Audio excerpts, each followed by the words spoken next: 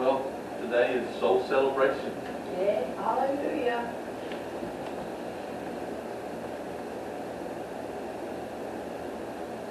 We know that God is not looking for spectators.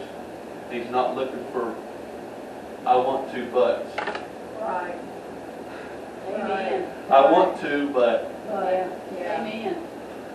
In Matthew, but he is looking for followers. Yes.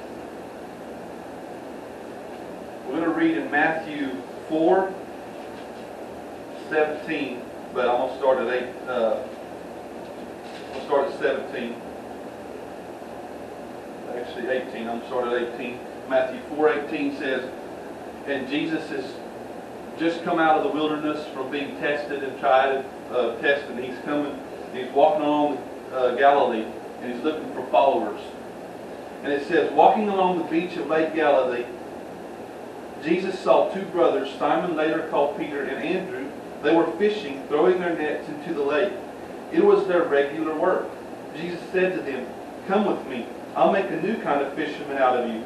I'll show you how to catch men and women instead of perch and bass. They didn't ask questions, but simply dropped their nets and followed. I want to say this.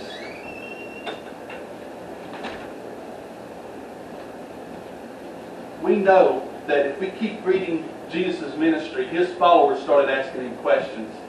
Yeah. And he was able to tell them the truth of who they were and what God says about them. Amen. With soul celebration, we need to be reminded that it's not for them to just say a prayer to get into the kingdom. That's right. Jesus is looking for followers, someone that will start following him and start asking questions. How does this kingdom work? How does it operate? Because that's how his disciples, that's what his followers started asking him. Amen. He started preaching his message. Good. Amen. And the disciples were like, hey, hold on. What's this message you're preaching to us? What are you trying to really saying in this message that you're telling us? And he was able to reveal to them what he was trying to say. Amen. That's what he's looking for. Is someone that's going to start.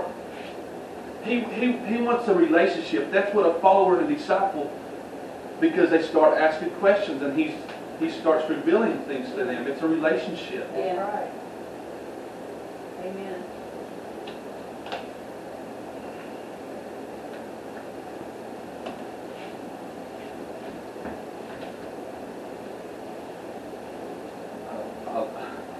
That's all I got. Praise is good. Praise I thought I God. had more. That's good, Aubrey.